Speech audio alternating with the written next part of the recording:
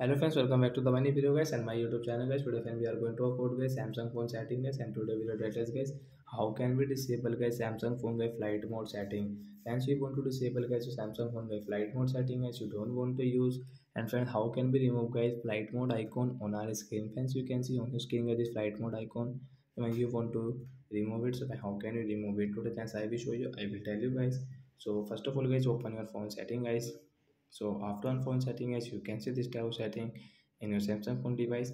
So friends, you will have to click on guys your phone connection setting guys. Click on your phone connection setting, then guys scroll. Friends, you can see guys your flight mode setting. We will tap here. Friends, you want to disable guys, you don't want to use, so guys you can disable from here.